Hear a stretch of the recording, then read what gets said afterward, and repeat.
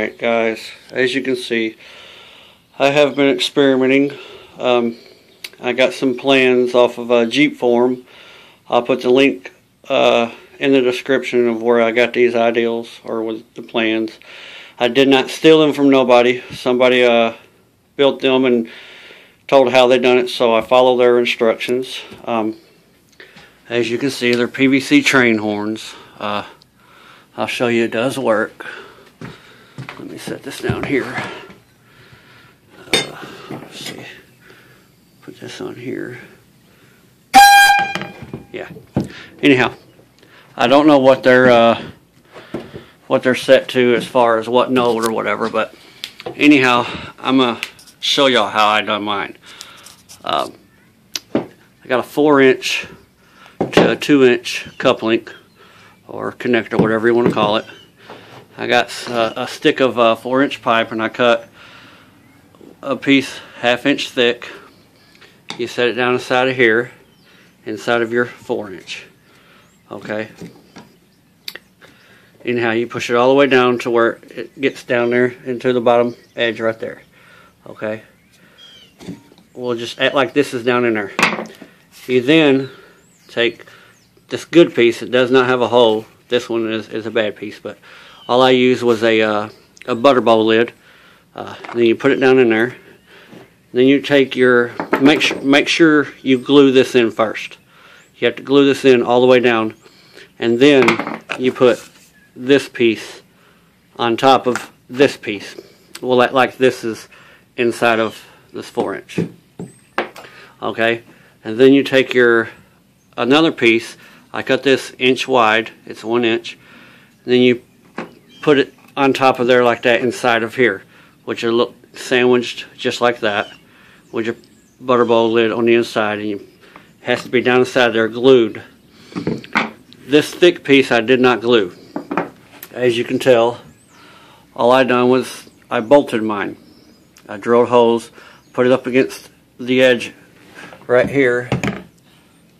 I put it up against here real tight, and then I drilled some holes and I bolted it, 3 of them. Okay, then anyhow, after you got that done, you want to drill a hole in the side so you can put you an air valve, any kind of air valve, whatever you prefer. Okay, and then you take your 2-inch to 1-inch adapter. Okay, there's a little lip on the inside of it, you can see right there. You're going to have to get that out. That way your 1-inch pipe can slide all the way through. It'll come out this end. It'll go all the way through down inside of here, and the inside of this, you're going to have this piece. Okay, it's going to have to come through here. As you can see, it coming out right there, but I mean it's not going to come out anyhow. It's going to have to go up against this. You can see mine has a little bulge in it. Let me see if I can get this in a shot. You can see it's got a little bulge right there where my 1-inch pipe, this pipe is shoved through here, and it's hitting my diaphragm, which is this piece. Okay, you want that to be up against it. That vibration is what's going to make the loud sound. Okay, you can, after you get all that done,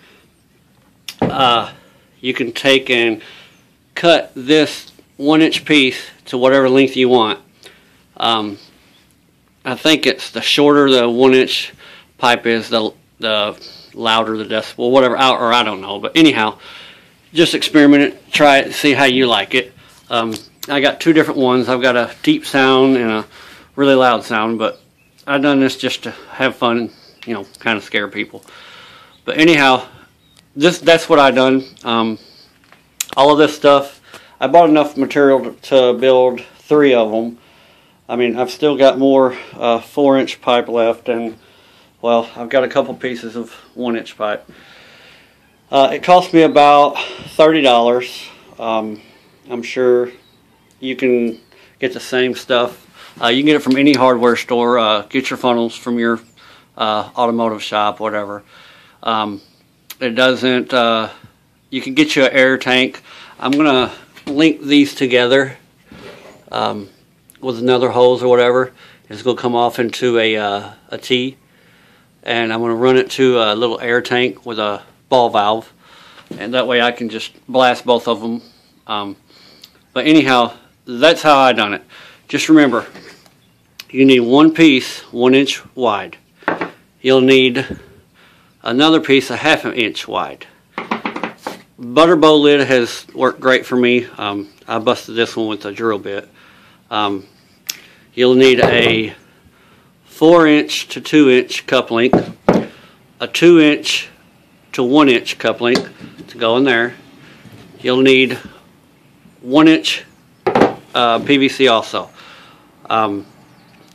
All I done to get this measurement is I stuck my 4 inch by 1 inch on the butter lid. I took a razor knife and I cut out around it, and that's how I got that. I hope this helps you all. Please give me a thumbs up, like the video, and share it. I really would appreciate it. Thank you.